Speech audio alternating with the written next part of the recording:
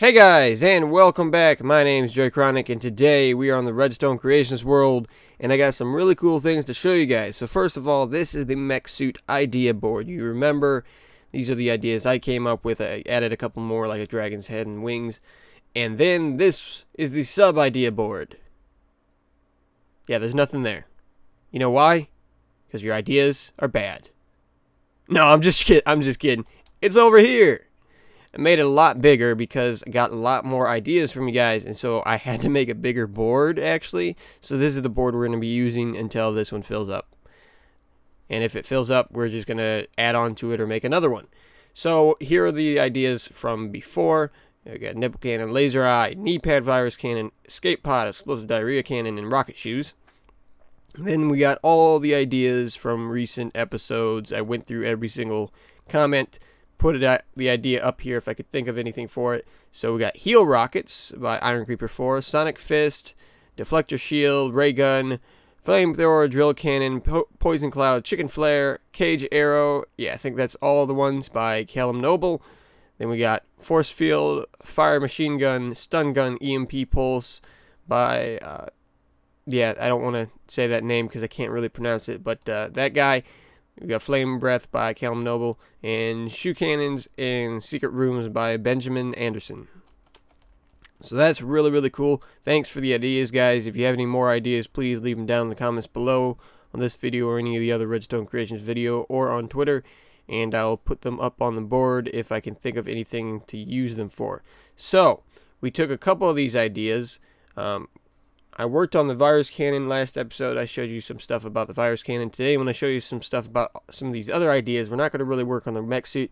You'll notice this suit kind of looks really bad up there. That's because that's the process that I build this suit in. I have to build it like that's a really rough draft of the torso. Really, really rough draft. And then I'll edit it, make it bulkier and stuff. And then what I do is put this cyan clay on the outside and then just take away all the white clay from the inside. That's just how I build it. So just ignore how that looks right now. That will look a lot better pretty soon here. But let's go over the stuff. So we're not going to really be building anything over here today. I'm just going to show you guys some stuff, make this kind of a short video. But I've been working on some of your ideas, so we got them over here. These are ideas from last time. These are the brand new ones. Oh, and also over here. Although these ones really aren't Redstone ideas per se yet, but they're going to be pretty soon. So here we go. Let's start off with these ones. These are the escape pod idea, which is like if we want to get out, there's like an escape pod that comes out of the shoe or something. This one would be in the shoe. So this is the shoe you enter in, or not this one. This one is the shoe you enter in to get to places. There's a, what is it called? Minecart right here. So you get in there. This would be the shoe that the escape pod would be sitting in. The escape pod would be right here. So it has to be big enough to be, or small enough to actually fit in this area. And these ones are small enough. So these are kind of like prototypes of what the escape pod would look like. Would get it to move and everything, but this is about what it would look like. So I use these for like wheels. That's the closest thing I could come up to look like wheels. Or like gravity wheel things that would like make it levitate like it is. So that's kind of what it looks like. Kind of looks like a trailer that goes behind a truck or something. But it's pretty nice in here. We'd put some stuff in here like a seat or something. And then there's also this one, which kind of is a little bit different. We might do the color scheme differently. It might be the same as that one, but just pretty much the same thing, just a little bit smaller. This one is actually a little bit smaller than that one. So those are my ideas for the escape pod that would fit in the 1 foot, and it would either come out the back or this would open up right here. We might have get this to right here just to go up a couple, and then that will just shoot out of it. These escape pods, that might be pretty cool. So that's the idea for the escape pods. Still trying to work it out, but I think this looks pretty cool, both of these. So those are the escape pod ideas, and now let's go to the redstone ideas. The ideas for all the redstone that we're going to be putting in the machine or outside the machine and just having a button in the machine. So here we go. Not all the ideas are for the machine, but they are pretty awesome. Now I'm not going to be able to remember what idea is from who, but they are on the wall. So here we go. Let's go with this one, working over this one. This one at the end is actually another virus cannon, another version of the virus cannon. And so that and it actually pretty much works, but it's not completely done yet, so we're gonna go over that one last.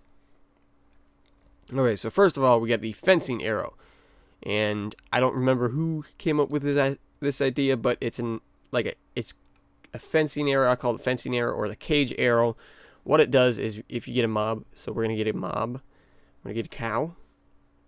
We can get rid of all this redstone stuff in our inventory. Actually, we don't really need that. We just need the bow. We need the cow. Okay.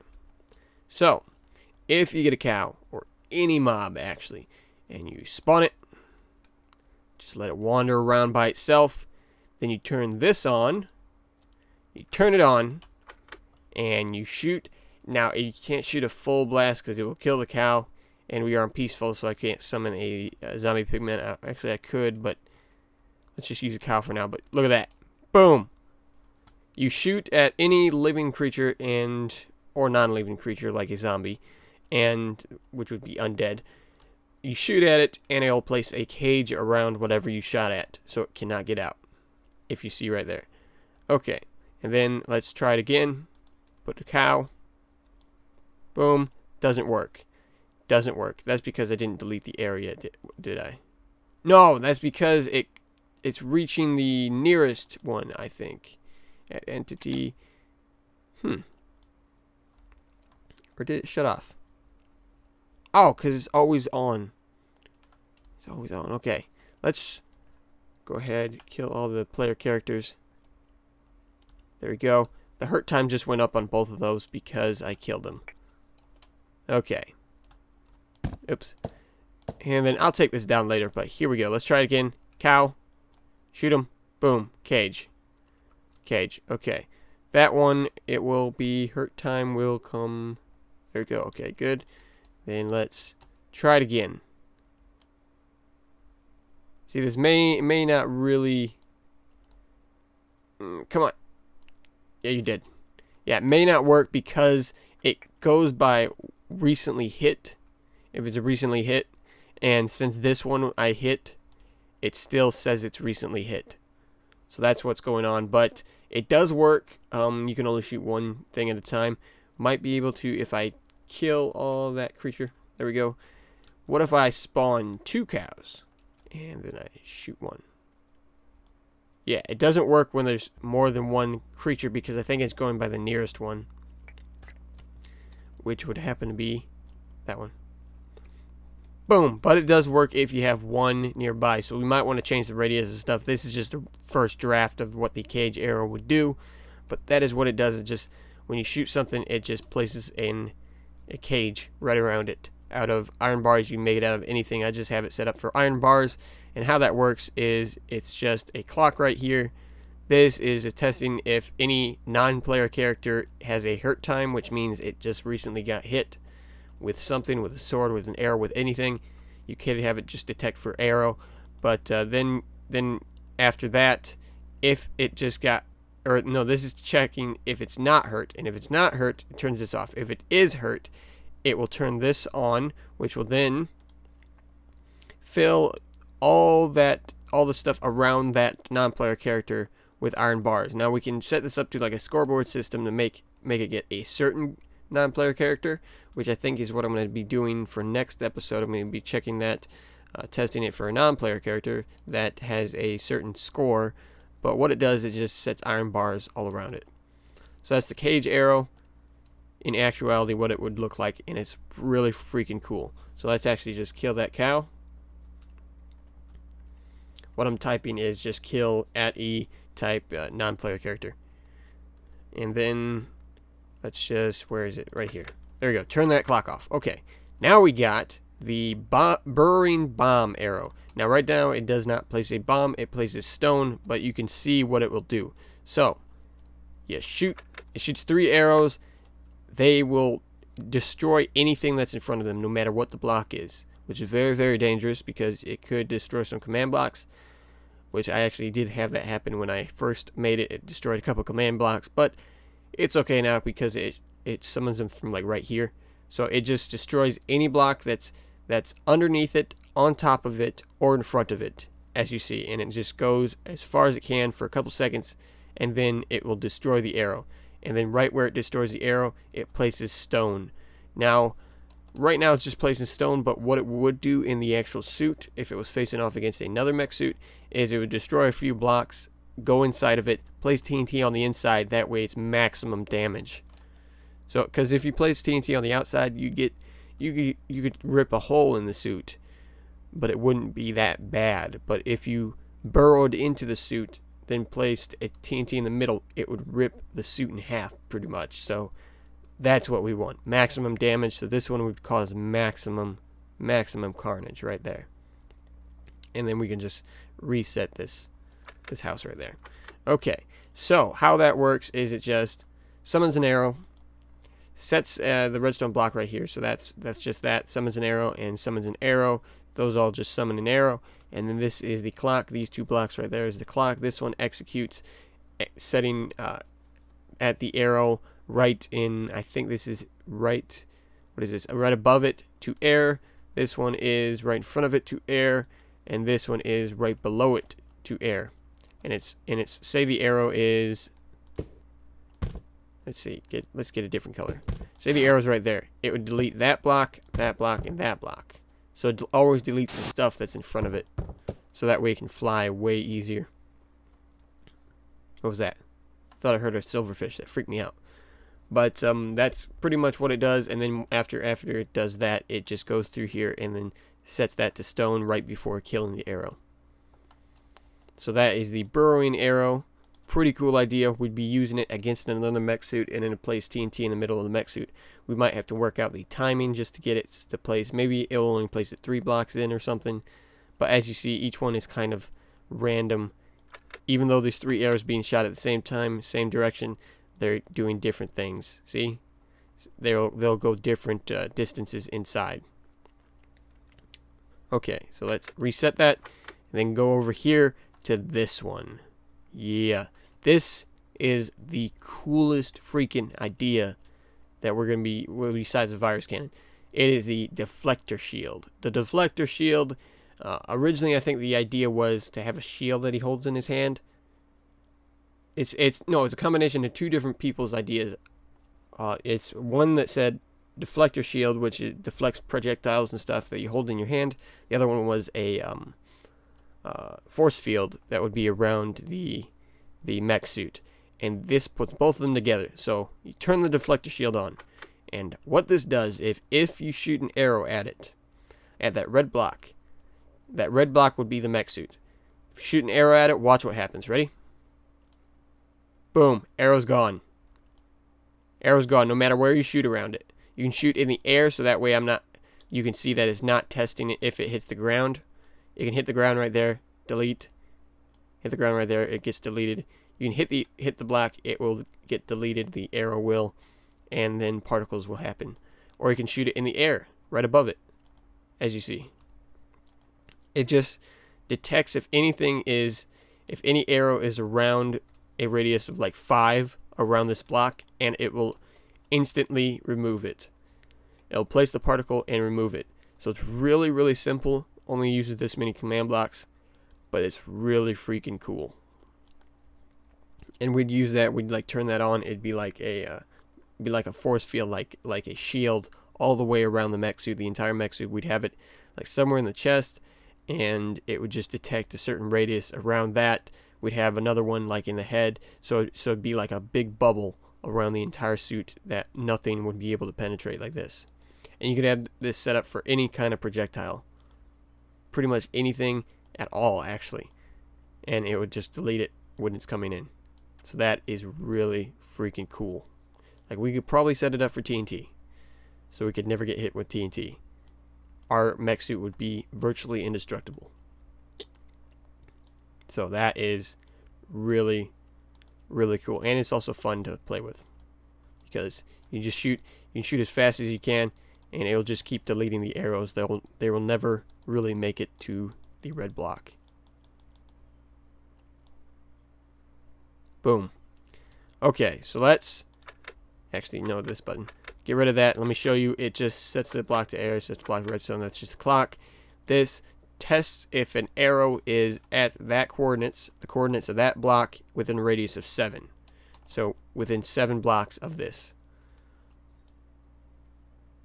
Oh yeah, it's not on. That's right. Okay. And then, see, now that the arrow's gone, what it does is after that, if there's an arrow anywhere within there, it plays a fireworks spark for like a few seconds, and then it kills the arrow at the same time. So you could not even be aiming at the block. Let's say I'm aiming at that sign over there.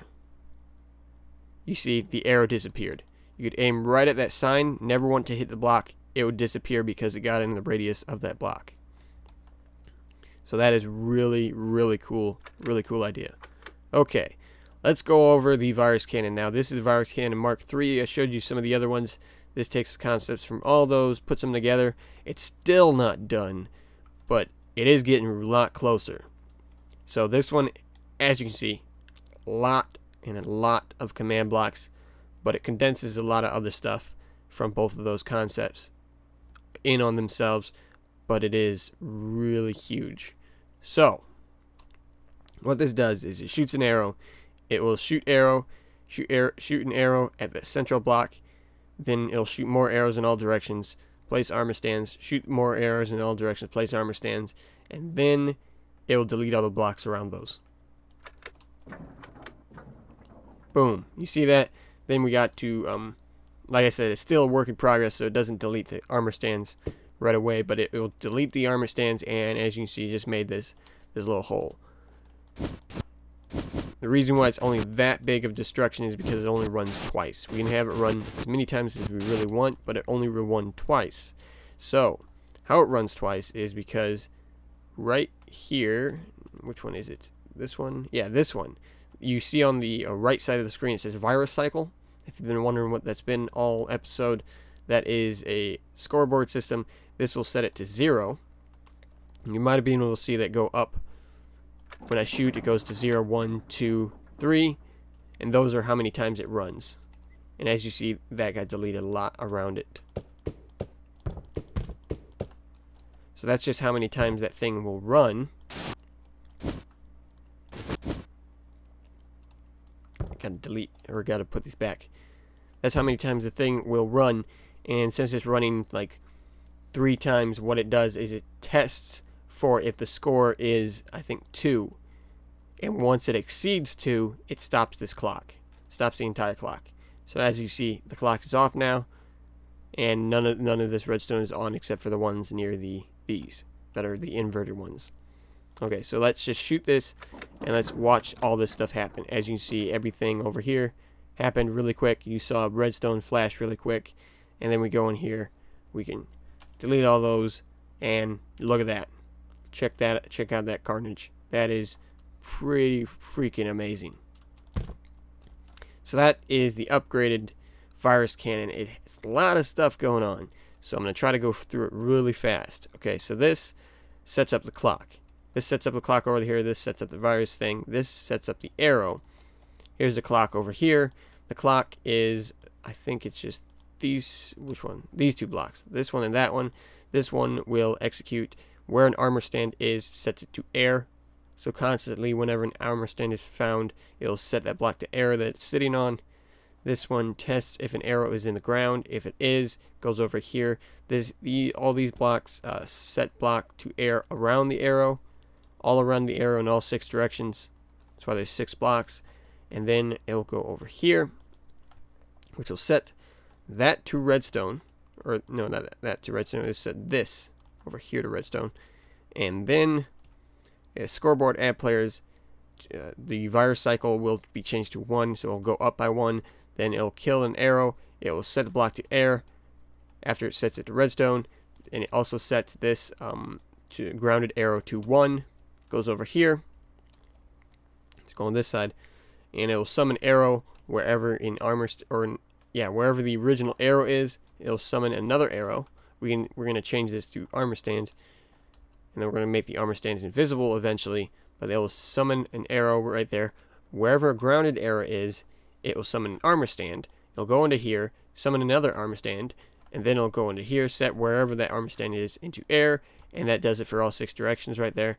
And then it'll do scoreboard, add to virus cycle, and then right here it checks the virus cycle if it is 2 or less than 2, and then if it is on, it goes into here, turns on this whole thing, which then goes over here, sets everything around the the armor stands to air in the 6 directions, plus the block that it's on. And then it'll do that about 2 times. It'll go through there. Once this turns off, it'll go around here, and then it'll turn that whole clock off, and boom, the thing's done. So I think I explained that fast enough. If I didn't, I'm sorry, but it is a work in progress, so it's not completely done. But I do hope you guys liked this episode, and if you did, please leave a like. If you want to see more, subscribe. And these are some pretty cool ideas. Please keep coming up with the ideas because they are really awesome. We got we made the fencing arrow, which I'm going to have to edit a little bit. We got the burrowing bomb arrow, the magic deflector shield, and the virus cannon, and the escape pods. So let's go over to the wall actually so I can see who came up with those ideas. Let's go over here. So escape pod was, I think, escape pod was Cake Eater. Let's see, and so was the virus cannon. And then we got deflector shield, which is part deflector shield, part where is it? Part, it's somewhere around here. Part force field is that one, that guy, and deflector shield, Calum Noble, and that guy who I'm really sorry, but I cannot pronounce your name, so I don't want to mess it up. But him and Calum Noble is kind of joint. It's putting both those ideas together. And then we got the, what was the other one? The cage arrow, which is over here, which is partially Calum Noble. And then we got the was that it? No, we got the drill cannon, which is also Calum Noble, and then also the it's part drill cannon, part like bomb cannon, which I thought was somebody up here. And then the stun gun EMP pulse, I had an idea that you press a button and it will just slow and blind everything within like 20 block radius around the suit. So it'll only be able to be used for like mobs and stuff. It really wouldn't do much to the mech suit, the other mech suits. But that would be a pretty cool idea. But yeah, and some secret rooms. I had some ideas for secret rooms in the mech suit as well. That would be like we'd have a secret room underground, but like it looked like you entered into the mech suit, kind of like the if you ever watched Doctor Who, the TARDIS, bigger on the inside, that kind of concept. But the room itself actually wouldn't be on the mech suit, it just looked like it would. So that's some ideas for secret rooms. But guys, thanks for all the ideas and everything. I hope you guys liked the video, and if you did, please leave a like. If you want to see more, subscribe, and I will see you guys next time.